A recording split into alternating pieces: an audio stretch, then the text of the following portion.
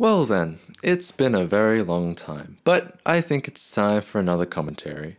Castlemania Retrospective, obviously a blatant ripoff of the AVGN, a sort of meta joke, you know. I'm essentially saying word for word things that AVGN said in his review in order to parody the idea that Bors copies AVGN word.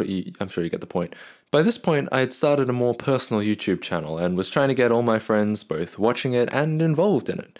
Because of this, one of my friends managed to stumble upon the Irat Gamer videos and inexplicably found them pretty funny without knowing anything about AVGN or any of what I was parodying. I think he liked the swearing and the dirty jokes, which is kind of ironic because I didn't come up with that. He would always quote my videos back to me, which is of course very flattering whenever that happens, but I was at least somewhat aware that he was taking them as serious reviews. He was very excited when I said I was about to release a new one, this one, and I believe he watched it the day I uploaded it. He watched it at school, so I was there.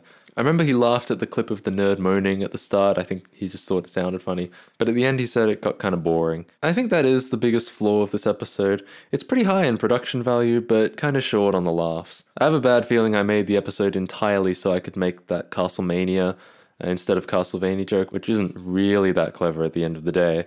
When it comes to a joke where something is ripped verbatim from something else, the joke can only really last until the point where the viewer recognizes that it's a direct quote. After that, the joke can't really get any funnier, and it just becomes a waste of the viewer's time.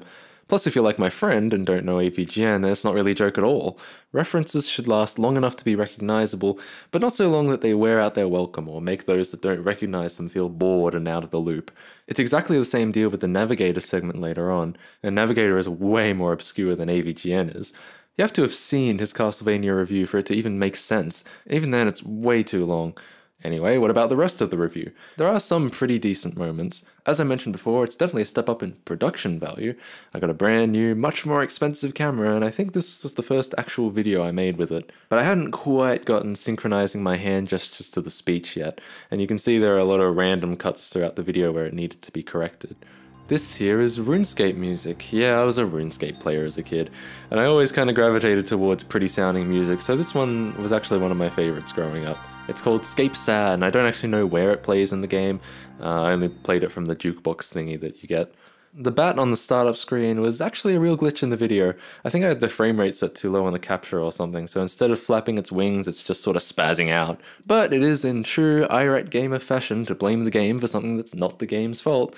This sequence here where he goes to do some research, first of all, this was the room I did the previous New Super Mario Bros. Video in. You can tell by the matching curtains in the background, and just like the end of that video, you can see I clearly neglected cleaning up when it was time to film. I think, unfortunately, the purpose of this sequence was less to make a joke and more to see if I could film a CRT without it flickering or blowing out the exposure. I think I tried to justify it as a joke of him being really technologically inept and using very obsolete technology, but in reality I was just feeling nostalgic for Windows 98 and wanted to film a CRT. Filming a CRT does require some preparation. A CRT is essentially a strobe light that flickers so fast that it appears relatively persistent. To do this, it flickers, several times a second. Your camera too picks up light at a constant rate every second, so set your monitor's refresh rate and your camera's shutter speed to the same rate and hope for the best. It can be complicated by the fact that your camera might say 60 but mean 59.2 or something, and you can see in a couple frames that the effect isn't perfect, but it's far from the worst you can do. As far as not blowing out the exposure, you could simply turn down the brightness on the monitor. It'll look really dim in person but show up fine in the video. Or do what I did, which was to film the monitor in a normal state and then turn down the exposure on the camera until you can see the screen properly, and then just composite them together. Both methods have their pros and cons, but I think the biggest problem here is that I left the screen in color while the rest of it was in black and white. It was intentional to make the fact that it was Windows 98 a little clearer, but in hindsight it makes it look more fake and more obvious that it was composited. I may as well have filmed the screen turned off and just stuck footage on top of it. The lighting is also a little bit off, so it doesn't really look the greatest, but hey, I was able to shoot a CRT. Oh, what do you even care? It's 2015, who even has a CRT anymore?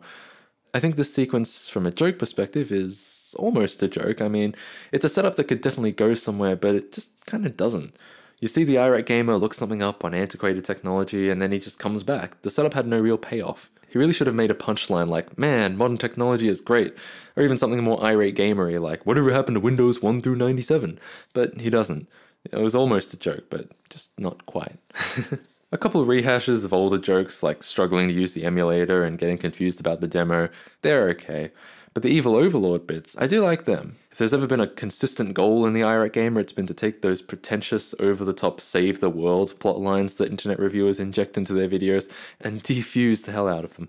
I don't know why, but every reviewer does them. I guess I just never got the appeal. Overall, the episode is okay, a little slow in parts, but there are some decent enough jokes. Provided you know the source material, for my friend all those years ago, I can see how there's probably not enough to hold you over if you don't, unlike some of the others, particularly the later ones. Alright, so what's next? Well, I do have plans to make a new Irat gamer in the near future, hopefully, but I do also like doing other things. I've just released a brand new music album called Chrysalis, and it would mean the world to me if you could go and check that out. Also, if you'd like to follow me on Twitter, where I post about all my goings on, that's right here. Let me know if you have any questions or anything you'd like me to talk about. I'll happily do so. And yeah, check out other things, and I will probably release another commentary in a few days. So look forward to that. Alright, bye guys.